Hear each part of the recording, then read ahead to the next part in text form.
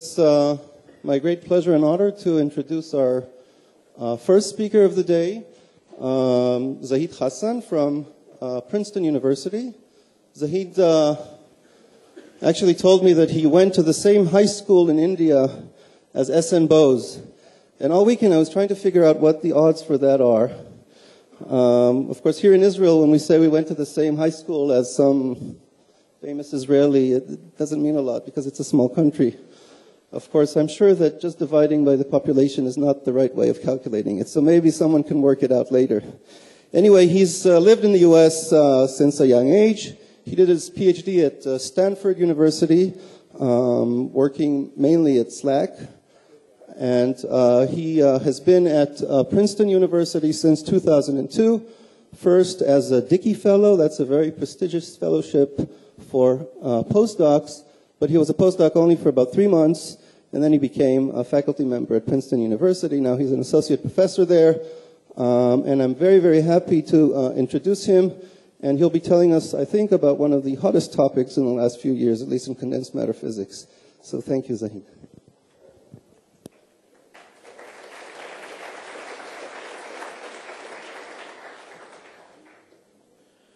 Thank you.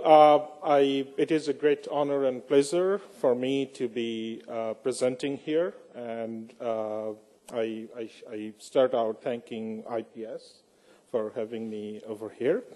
So I'll talk about these topological phases of matter from a broad point of view, starting from how it fits into the broad scale of physics. Okay, so as most of us would know that broken symmetry is a key concept in physics. I mean, it's all over physics. We define new interactions, new fundamental forces or particles based on some spontaneously broken symmetry. And just as in particle physics, we have all these particles and forces, in condensed matter physics, we deal with the phases of matter, distinct phases of matter, and that could vary from solid, liquid to gas, or say electronic phases of matter such as magnet or superconductors.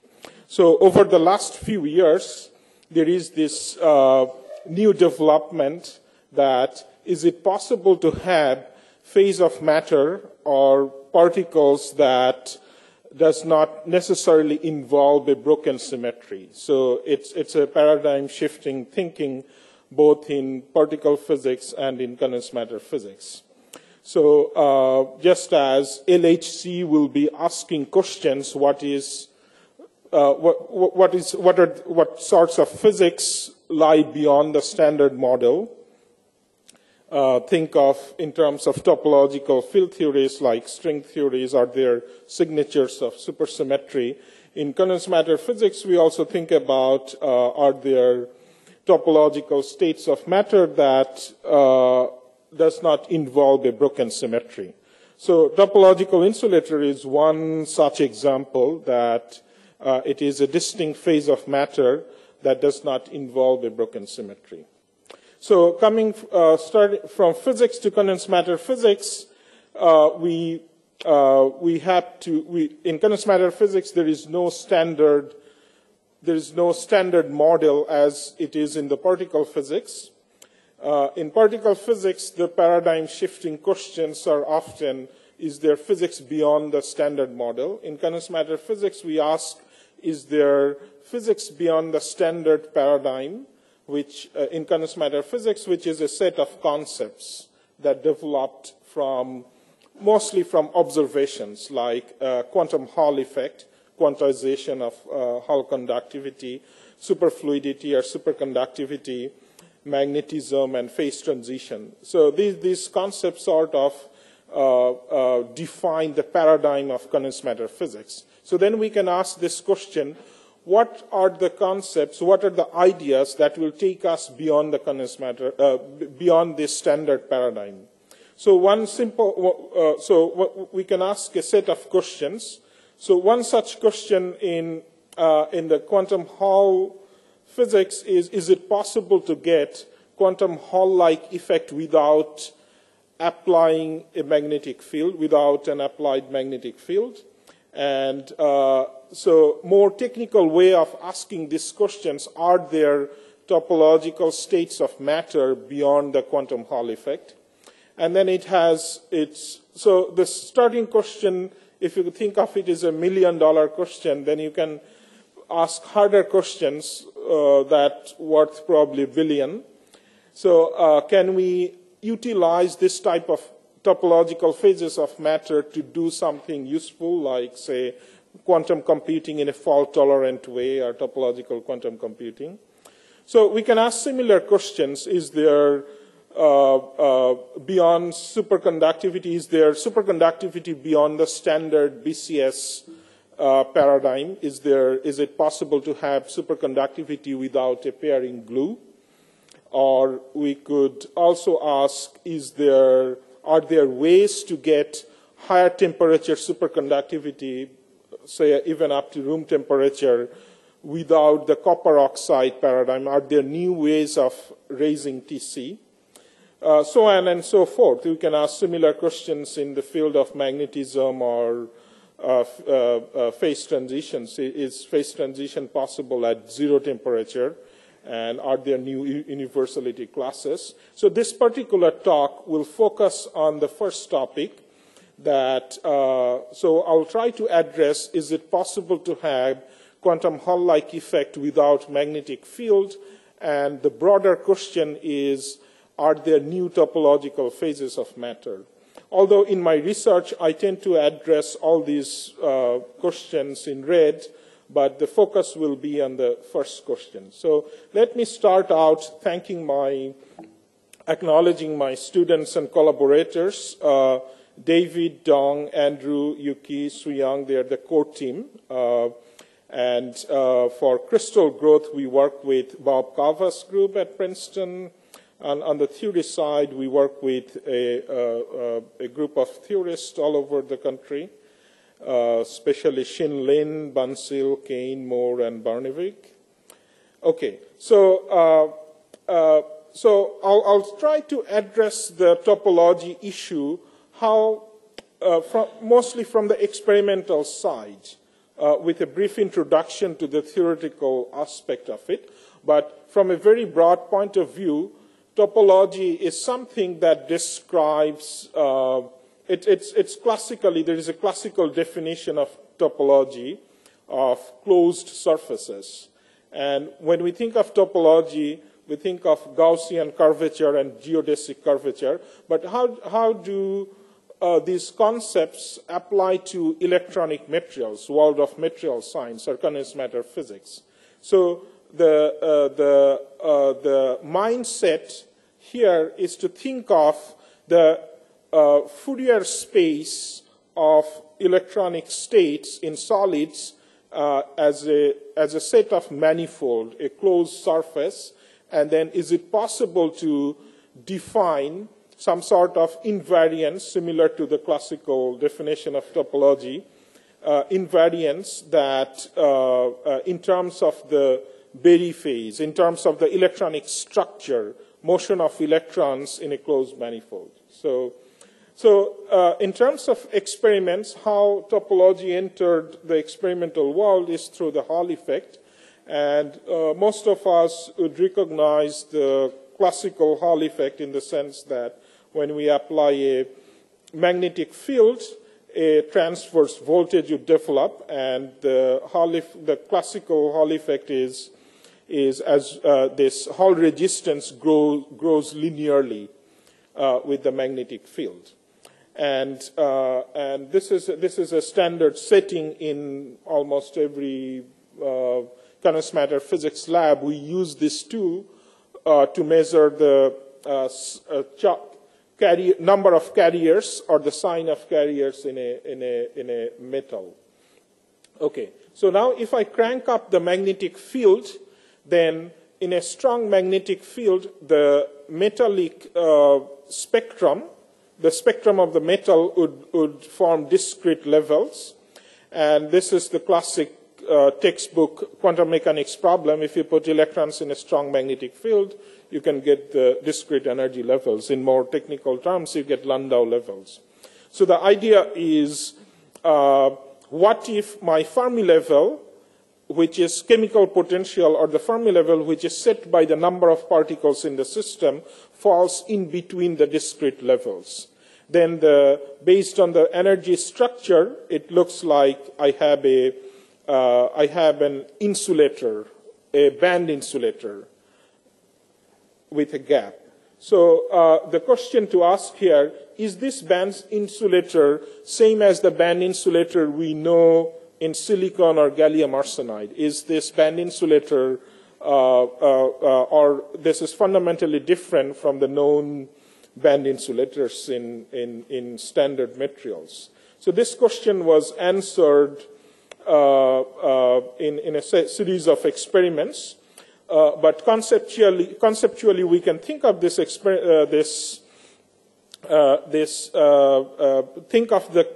think of characterizing such insulators in terms of Hall conductivity, or going back to the fundamentals. When we apply a magnetic field, we have electrons go around it, and on the edge of a two-dimensional sample, electrons can form skipping orbits. So these skipping orbits can connect on the boundary.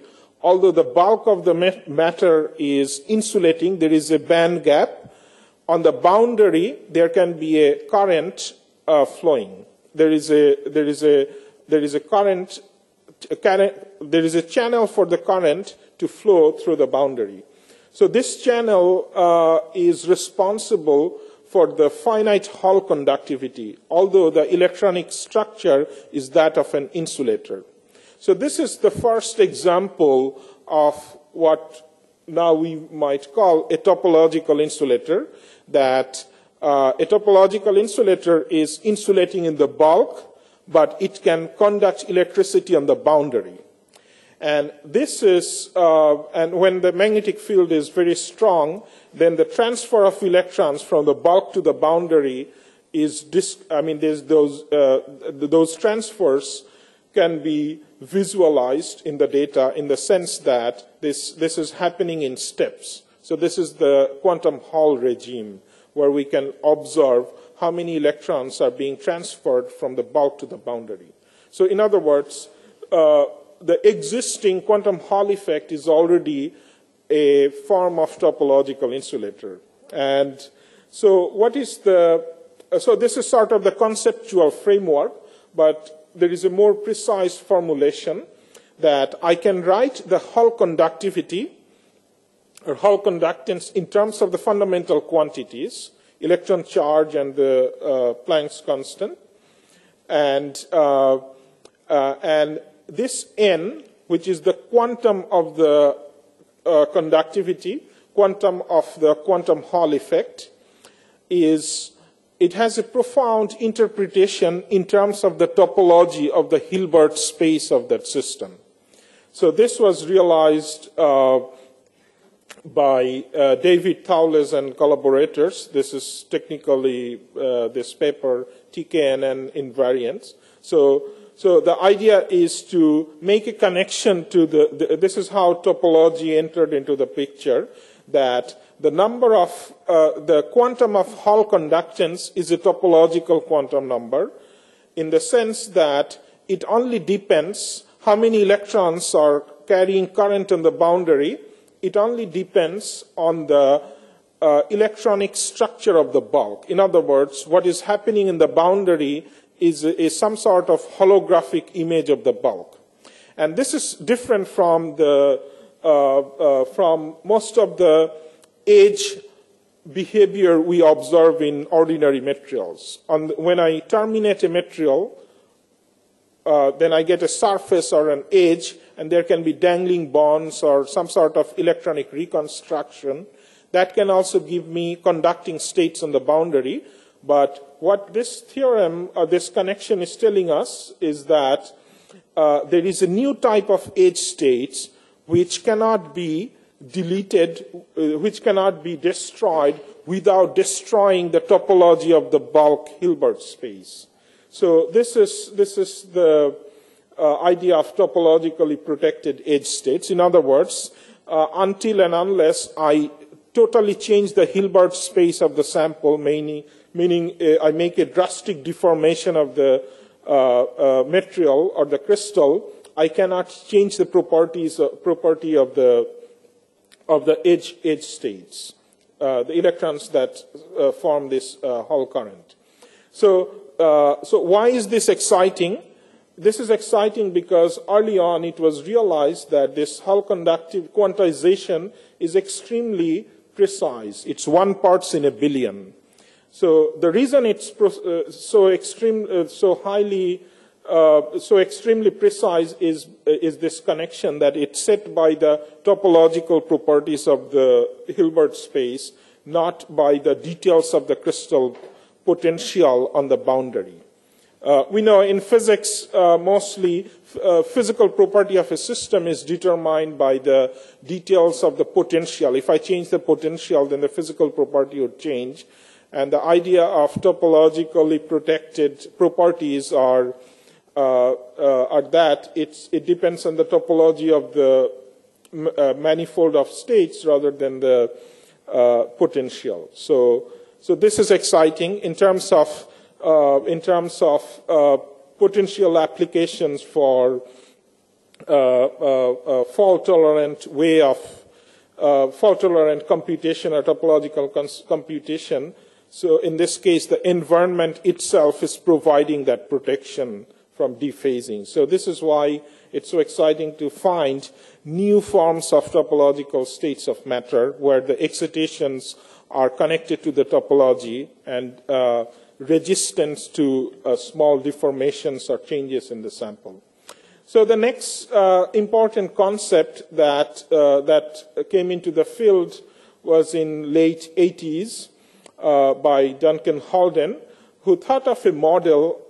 He constructed a theoretical model where he could demonstrate that one can think of topological protection without an applied magnetic field. So the model he wrote down is that of on a honeycomb lattice, electrons in a honeycomb lattice with alternating field, but the net magnetic field is 0. So as we know now, I mean, if you solve the graphene lattice or honeycomb lattice, you get a Dirac point. That's a bulk band structure. And that by itself is interesting. I mean, graphene is there is so much interesting aspect about graphene. So in this case, if you turn on this fictitious field with net field being 0 and solve this model, it turns out it has a finite Hall conductivity, plus minus 1. So in this case, so this was the first example of a topological insulator, but then there is no, how do I find a real interaction in a real solid which will give me such alternating field? So thinking along that line, around 2005 or 4 and 5, people thought of spin orbit interaction as a potential source of internal magnetic field. So spin orbit interaction is a relativistic term, and so it depends on the electrons in the electric field in the crystal would look like a magnetic field in the electron's own rest frame, and the direction of the field will depend on the direction of motion. So velocity dependent field. So one can think of the effect of strong spin orbit interaction as a combination of two quantum Hall system, field up, and field down, spin down. So if I put them together, I can get rid of the field. My net field is 0, but I have edge current, counter-propagating edge current. So this is a nice idea, but the problem is that in this case, this counter-propagating edge current will give me 0 Hall conductance. So if the Hall conductance is 0, then my topological quantum number n is also 0. So then I do not have, I can get edge states like that, but they will not be topologically protected because my Chern number, topological quantum number, is also 0. So this was the puzzle around that time, and a number of theorists came up with the idea that how to find a new topological protection law so that, or whether there do exist any new protection law that could save these edge states. In other words, how to go beyond the Chern number protection of quantum Hall states. So, this was first introduced by Kane and Mealy in 2005, and subsequently by Barnevik, Zahn, and many others. So there the idea is that instead of thinking of Chern number, think of Chern parity. So the invariant, the topological invariant, will be written in terms of the parity of the block wave function. So playing with the block parity of the block wave functions, they could construct a topological invariant. So that led to the experimental identification of mercury telluride quantum wells having this type of edge structure. So what is exciting about this experiment that this type of edge states are stable. So this is a transport experiment by Molenkamp group in 2007 that demonstrated that this is not just theoretical concept that you can combine a pair of quantum Hall states and get rid of the magnetic field and get the counter-propagating edge states, but they are stable. But a totally new surprise came around 2007 when it was realized that although there is no three-dimensional generalization of quantum Hall state, of the old quantum Hall state, but thinking along this Chern parity line, there are topological states in 3 dimensions. And these topological states do not show a quantum spin Hall behavior. And so that's, so one had to pick a new term, and that's how the term topological insulator came in, because we cannot call them quantum spin Hall state because they do not show a quantum spin Hall behavior. So the rest of my talk will demonstrate what is this topological insulator and what is their edge behavior, what is their surface or boundary behavior, and why is this, what are the potential applications or what new physics is behind these 3-dimensional topological insulators. So incidentally, my group was also working on some of these bismuth-based materials, and we were initially annoyed by the fact that they have boundary protected surface state, which we could not get rid of. So at that time, we were not aware of these theoretical developments, and I presented some results in KITP, and then theorists were all excited about it. So we found a new interpretation of the annoying results, which turned out to be very exciting. And more recent development is that, unlike the quantum Hall states, these 3-dimensional or bulk topological insulators, they can be turned into superconductors or magnets. And this is a very exciting development because now the quantum Hall type physics and superconductivity and magnetism, which is the mainstream condensed matter physics, they're merging to find totally new physics. So subsequently, there are many new developments on the 3-dimensional topological insulators. They're superconducting and magnet versions. And currently, there are about 500 papers in the last 2 years on this topic. So now the question is, how do I prove that we found a new type of topological insulator in bulk materials? And so the challenge is to identify the topological quantum number, and we go back and look what was the experimental signature that quantum Hall states are topological.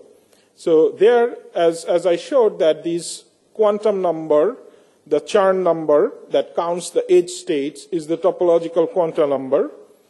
So if I can measure these n's, these Chern numbers, I have a measure of I have identified the phase. So in some way, it's like superconductivity, finding how to define the superconducting state with its order parameters. So these numbers are, in some way, are order parameters of that new state.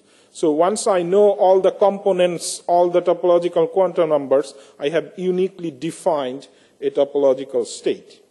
And so how do I do that in terms of when there is no Chern number? Because topological insulators have 0 Chern number, but they have parities. So one possibility is to look at, search through the materials and measure the parities of all possible wave functions. So that's of that system. In other words, have an exhaustive mapping of its Hilbert space. So this is unrealistic, but there is a way to get these topological quantum numbers that will uniquely define that particular state.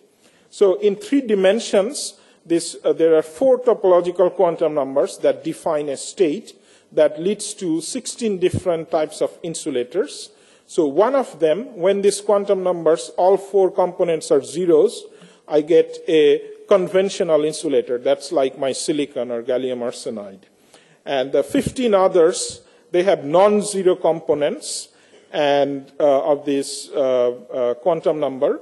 And this number is telling us what is the topological nature of that state.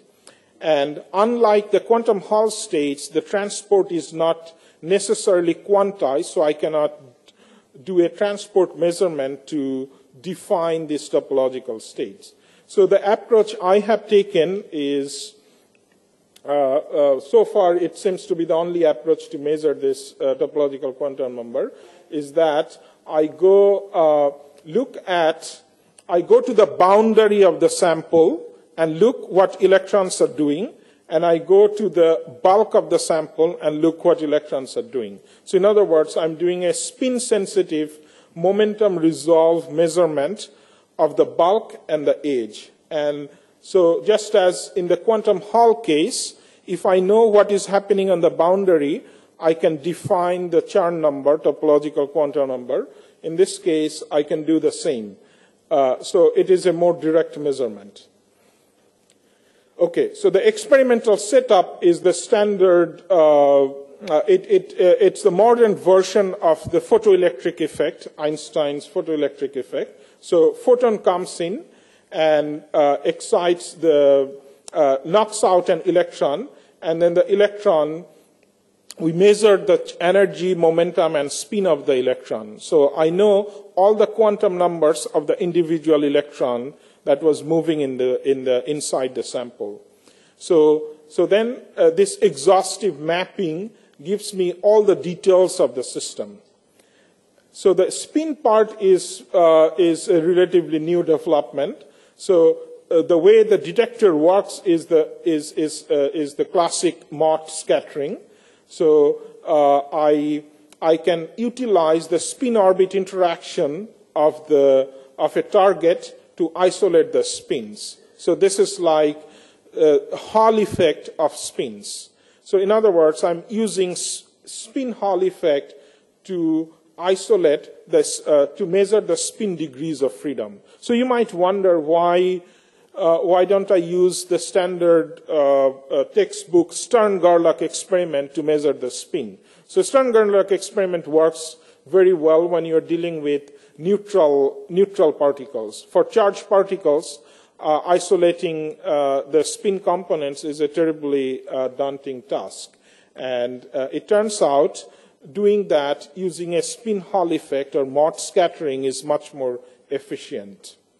Okay, so this is, I'm showing data on bismuth antimony insulators. So they have, so by looking at the energy, change in energy, we can look whether we can measure the electronic state, it's all three momentum components.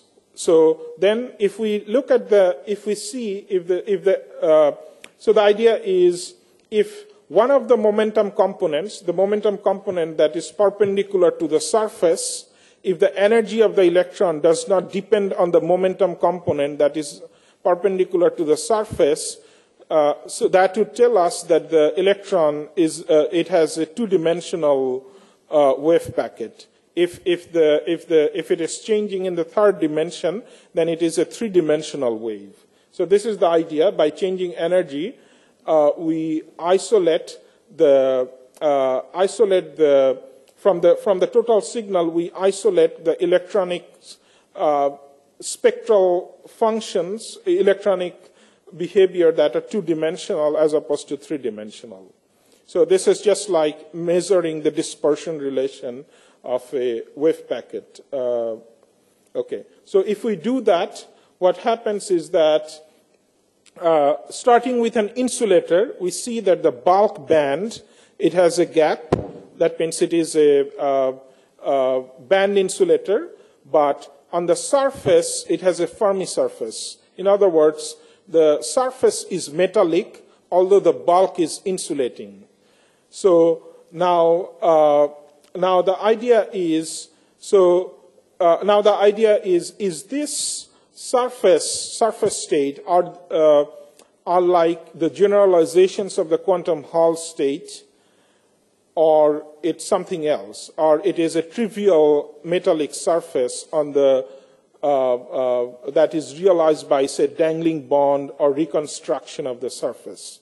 So that's the next challenge. So in order to do that, we use the parity argument, the theoretical argument by Fu and Kane, that if I take two time reversal, these streams time reversal invariant momenta, if I take a pair of time reversal invariant momenta on the surface, then and walk from one point to the other, if surface states cross the Fermi level odd number of times, then the parity product, that Chern parity of the whole system, is odd. And if it is even, then the Chern parity is even. In other words, it's trivial. So it sounds like a trivial test, but it's fairly profound when one would actually search through the literature of surface state and see that all known surface states they come in pairs. If we isolate a pair of time reversal invariant momenta. So in rare cases, the crossing happens odd number of times. So when it happens odd number of times, then we get a non-trivial, a system that has non-trivial Chern parity. So this is the first set of data on bismuth antimony semiconductors. There is a Fermi surface, and you can see that between the gamma and M, there are 5 bands crossing the Fermi level. So this is the first indication that something is strange about these bismuth materials. So, but it becomes more clear when we look at we assign the spins. So by detecting the spins, we start to assign we start to look how spins go around as I go around the Fermi surface.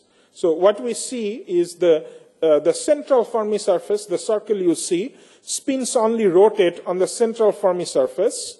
And if I go around other pockets, like these petal-shaped pockets, the spins, they do not change direction.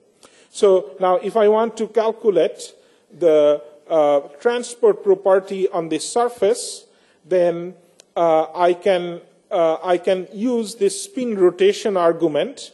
So that's the generalized Berry phase argument, which actually came from Aronoff-Bohm phase argument in the solid state case, that if I go around, in a closed circle, if the spin rotates by 360 degrees, I get a pi Berry phase as opposed to 2 pi, because spin is a SU2 object. So I have to rotate the spin by 720 degrees to get the full, to get the wave function map onto itself. So the wave function develops picks up a negative sign as I go around 360 degrees. So this is very, very unusual. If you know of surface states, go look in the literature and see it never happens that you have a pi Berry phase on the surface. So what is the central electronic feature? What is the electronic dispersion relation that gives me that Berry phase? So one can see that its origin is a crossing that looks like a Dirac crossing at the center of the Brion zone, where the bands cross, at the center of the Fermi surface. So, for low energies, near the crossing where the red and blue bands cross, there would be I can effectively define a Dirac cone. And this Dirac cone carries, if I look at the spins, the Dirac cone carries a pi Berry phase. So from experiments, we can measure the spin orientation angle in 3 dimensions with respect to the tangent to the Fermi surface, and that can give us a more accurate value of the Berry phase. One can also measure Berry phase in a transport way, but so far those experiments are very difficult, the interference experiments. They will be done in future. So this idea of Berry phase and identification that a central Dirac cone is key to this topological Chern parity. So are there ways to find other materials? Are there other materials that have similar central piece of physics? In other words, in the first compound, we had a flower petal Fermi surface. We had a central cone. We also had other satellite Fermi surfaces. Is it possible to get rid of the other Fermi surfaces because they do not contribute to the Berry phase? And then in that case, I'll be left with a single Dirac cone. This is how, by searching around other bismuth materials, we found that bismuth selenide has almost ideal single Dirac cone. So then by looking at the spins on this Dirac cone, we see that above the Dirac point or the Dirac node, spins go clockwise. But if we go below the Dirac node, then it will change chirality. It goes anti-clockwise. So that confirms that it is a global Chern parity that is odd in this system. So this chirality inversion through the Dirac node is a decisive signature that these are topologically non-trivial materials. So why is this interesting, or what are the unique surface properties these materials should feature? And from a transport point of view, if I may measure conductivity or resistivity or other transport properties, how would they differ from other two-dimensional electron gas? Because we know a whole lot about 2D electron gases. So how these two-dimensional surface states differ from the known 2D electron gas. So one way to think about it is that if based on this spin resolve measurements, what we see is that, let's say I have an electron moving to its wave packet is moving to the right at, say, 0.1. So it's K plus moving to the right. Its spin is, based on the data, its spin is down. And if the electron moving to the left, then its spin is up. So in other words, a right mover on topological surfaces, the right mover is, and the left mover have opposite spins.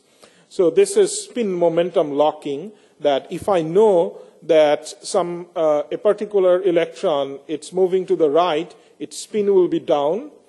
and then I know that the left mover will have up spin. So this is also telling us that I have half the degrees of freedom in the system, because in a normal, regular 2D electron gas, I have 2 right movers and 2 left movers, and I have both spins. Even if I have spin-orbit interaction, they can be split. So immediately we see that the topological insulator surfaces have half the Fermi gas. So half of the degrees of freedom are missing, which then necessarily leads to a spin momentum locking. Okay, so this is something we confirm by experiment. In lower dimension, in mercury telluride, that is what is meant by quantum spin Hall effect. So in 3 dimensions, so this is happening in all directions in 2D, so there is no obvious way to define a spin Hall effect, but if I take a slice through my data, then it would look like quantum spin Hall effect. Okay, so then these materials can be tuned further to make them look like graphene. This is what I called them topological graphene in this particular paper, that you could get the chemical potential to lie at the Dirac point, which in this case is also the Kramer's point. So in principle, they should behave like graphene. So far, to summarize, what is happening is that so these materials have non-trivial Chern parity, which is a topological invariant, and this invariant is very similar to the classical expression for topological number defined in topology. And in physics, it manifests itself as having the surface having pi Berry phase or odd Berry phase, so if I look at and different materials can have different geometrical, the Fermi surface can have different geometrical configurations of spins. So if you like, the difference between topology and geometry is that I have different geometrical objects may belong to the same topology class. A coffee cup and a donut belong to the same topology class. They both have a hole through it. So the spin texture, how spins are arranged, and the Fermi surface details, they are like geometrical variations.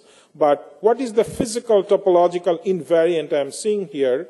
That's when I track the electron wave function, that no matter how complex the Fermi surface geometry is, end of the day, I have pi Berry phase. So this is the topology, and this is the topological invariant of the system. So this is a consequence of that Chern parity. Okay, so now going back to the quantum Hall effect is inherently 2-dimensional. Now I can try to stack the quantum Hall layers and make a surface state, but that's not a new topological state, and that surface state is not protected. So quantum Hall, by the mathematical nature of Chern number, it has no 3-dimensional analog that is a distinct phase of matter. In case of topological insulators, I have both. There is a 2D analog. So in 2D, I can think of it as a combination of 2 quantum Hall states, spin up, spin down. Then my net field is 0. I have counter-propagating edge states. But 3D can be very, very unique and novel. So so topological insulators, their 3D version is really a totally new playground for physics. So far, I showed complex Fermi surfaces, but I also showed Dirac cones. And I argued that a single Dirac cone is the least you should have to get a topological insulator, although that's not required. You can have more complex Fermi surfaces. But we also have seen in condensed matter physics, we also have graphene showing us Dirac cone, right? So what is the difference? So difference is profound and there is a very fundamental difference. In graphene, the Dirac cone is a consequence of the bulk band structure. If I solve the bulk band structure with a tight binding or any sort of simple electronic model, I'll get Dirac cone. On topological insulators, the bulk band structure is gapped. I have a band gap in the system, and the band gap is due to spin-orbit interaction. So that spin-orbit gap is like a Landau level of the system, if you like. And the Dirac cone is a topological property. It's a consequence of the topology of its Hilbert space. And the idea here is that it's a purely boundary effect. It's a image of the topology of the, it's a surface projection of the unusual topology of the bulk. So, and these Dirac cones in topological insulators, one can also think of them as interfaces between topologically non-trivial and trivial matter that connects to high energy physics. It's like chiral animal, I mean, this is fermion doubling problem without, it's like the chiral anomaly without the fermion doubling problem. So in that case, you have to think of putting, let's say simulating neutrinos. One has to put it on the boundary of a five-dimensional universe. Then you can have a projection on the boundary. You can simulate a gapless fermion. So in this case, it's similar that this gapless fermion, it's there because the vacuum has a trivial topology. So the QED vacuum is, I can think of the electron hole pair production as the, I can think of vacuum as a band insulator with a large gap. And the gap is set by the electron hole pair production in QED. So at the interface of vacuum, which is topologically trivial, and the topological insulator, at the interface I have a fermion. Yeah. Okay, so that's the, so it is a two-dimensional, new type of two-dimensional electron gas. And now this gas, so the interesting property is that because of the spin momentum locking, these electrons cannot backscatter because there is no available state for it to scatter. So for that reason, if I make a thin film out of a topological insulator, since they cannot take a U-turn, the dominant resistive process is blocked, so it will show a dissipation-less flow. So this is another way, besides superconductivity, this would be another way to get dissipation-less flow in condensed matter. So one can intentionally break the time reversal symmetry, then the Dirac fermion will be gone, and then one will develop a regular band structure with parabolic bands. So, another aspect is that the quantum Hall effect, it's, you need a magnetic field and a low temperature to observe the topological effect. On topological insulators, you can, as we showed, you can observe it at room temperature without magnetic field. So from the application point of view, it's less restrictive. You don't have to work at low temperature, and you can work without magnetic field. So, so let me provide a global perspective of topological states in nature. The two-dimensional topological insulators, you need cryogenics and magnetic field or without it, and high purity crystal. In 3 dimensions, you have an extreme form. First of all, it's a new state. You can play with this state at room temperature, no magnetic field, and you don't need high purity crystals to observe the topological effect. But perhaps the most exciting thing is that you can turn these materials into magnets and superconductors.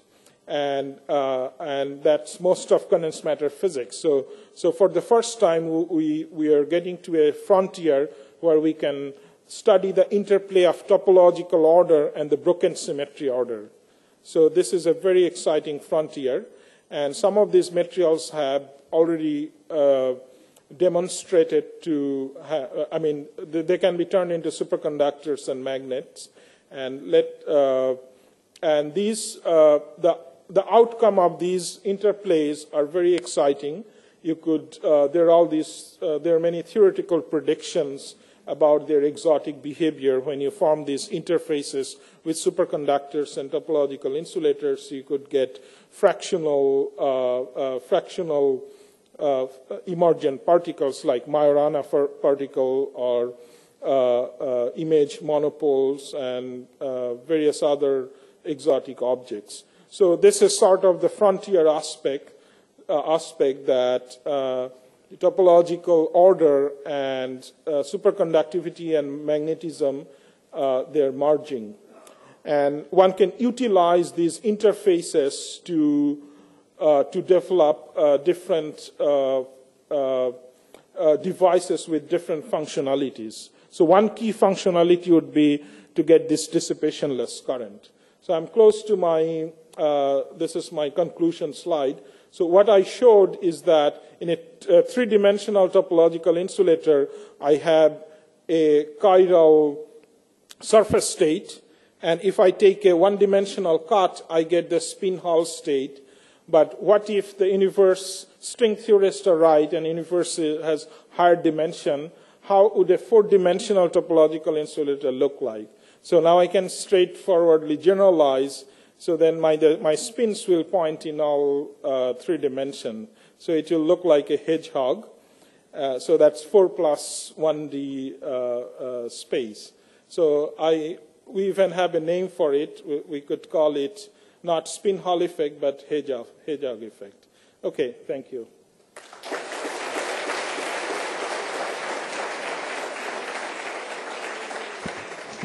Thank you, Zahid, very much. We do have a few minutes for questions. Yes, please. You mentioned that for the Hall effect, edge states are two-dimensional and they're holographic images of the three-dimensional Hall. In your case, in topological insulators, are the bond states, if you feel it's four-dimensional, and the three-dimensional edge states is holographic image of that? Well, theoretically, people have shown that, but of course, in experiments, we have to, if we can find a real material that has Fermi surface like this, that would be some evidence of the fourth dimension, right? So, well, I mean, we could keep looking. Yeah. Anyone else? Yes, please. You have shown that there is a relation between the winding number of the spin. In principle, any number can be any integer, but here we have only two states. So is there a simple way to understand it? Since it involves, so the idea is it's more of a heuristic argument that in the Chern number case, I can have all possible integers, right? And it involves an integration over the entire bulk band structure. And in this case, the Chern number is 0, right? In the spin orbit, it's because I always have a counter magnetic field, effective magnetic field. So the Chern number is 0. So only way to construct a topological invariant of the available band structure is through the parity of the block state. So instead of Chern number, I have to think of parity. And as you know, parity only comes in two values. So that's the limitation. Yeah. Okay. Alec?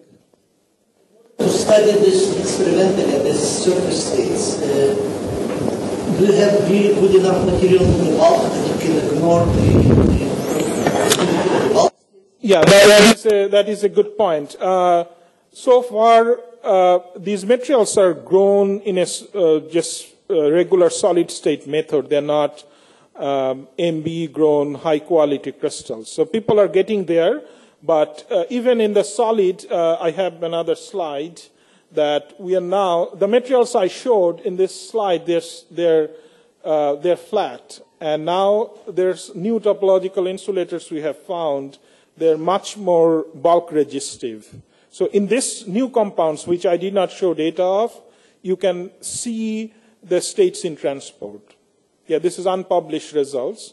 I can tell you the name of the compound. It's BTS221. There is a compound bismuth-based where it naturally comes very, very insulating. So in this case, if you do transport, then 50% signal comes from the surface. And in other materials I showed in transport, only 0.5% signal comes from surface. Yeah. So this is kind of a breakthrough, if you like, for the transport community.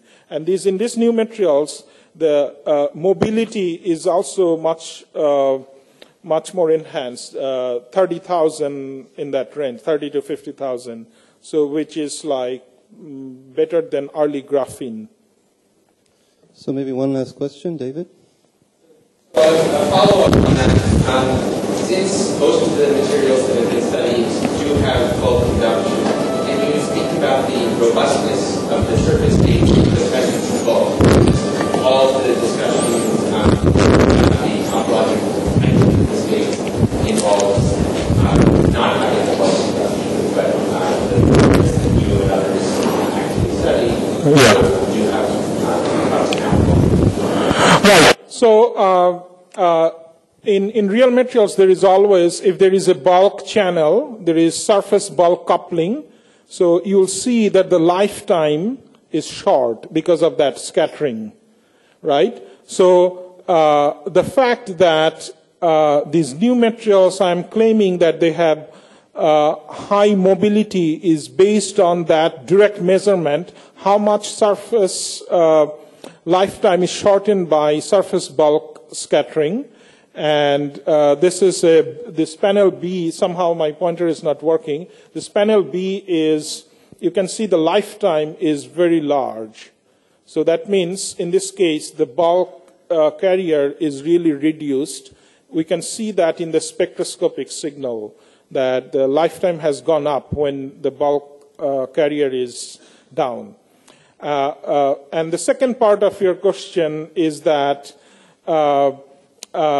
it's signal to noise issue unless if your residual bulk carrier is non-magnetic, it should be fine. Like in these new materials, the 50% signal is from surface. It's still fine as long as the residual carrier is non-magnetic. That will maintain the time reversal invariant character of the state. And these states should be robust against disorder. So we're getting to a regime where we can finally really check those ideas. So this is an exciting new frontier. Okay, let's thank Zahid once again. I'd like to just remind you of a few things. Please participate in the ballot elections for Yigal Meir as our new president. As you walk outside, grab a quick coffee and some pastry and go immediately up to the Exact Sciences building. If you have a poster, this is a good time to put it up. The posters are numbered. Go and put your poster in the right place.